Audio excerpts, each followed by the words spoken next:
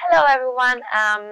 Today we've got with us Zeina. Zeina is a PhD candidate from Warwick University, and she's focusing on 3D printing metal. And as you know, we are working as well on 3D printing metal, and we are advancing into the 3D printing world. So Zeina joined us for a week. Hi Zeina. Would you like to share a few more information about yourself and what you've been working on this week?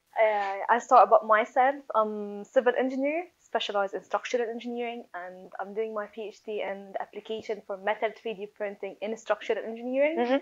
And what I'm doing here, it was really good opportunity to see, to work with a real company who's really dealing with the steel and real fabricators, because it's good to bridge between what we've been doing, what we've been studying, researching, and just the real application. In my research, I'm trying to build the confidence with that method 3D printing in the real application. So we start building some walls. Exactly, and some circular parts, and we're advancing quite well as well. Yes, and it's really good. It's giving me different vision because it's different than structural, and you go more to see what we can do with the printer itself. So it's not just going to be a dream, just print that thing. No, once you're doing it on site, you know how to do it as structural engineer.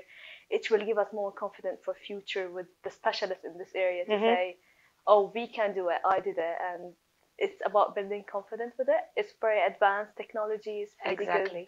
And yeah, we're progressing, and I hope stay positive that we get some good results later on. Yeah, exactly. The thing is that we would like to print parts, not just for the sake of printing parts, but to actually have something tested and then put on site. So this is our target for now. And for the future, we are aiming to design some more complicated geometries that would be actually put into site. Anything you would like to share for the future? I believe it's really important to build the confidence for now, because building the confidence, make sure when we're setting the parameters for printing, make sure that this is giving us these results, because you know when on site, it's a human thing. It's safety is a big issue. Reliability, we need to build that thing, and long run thing.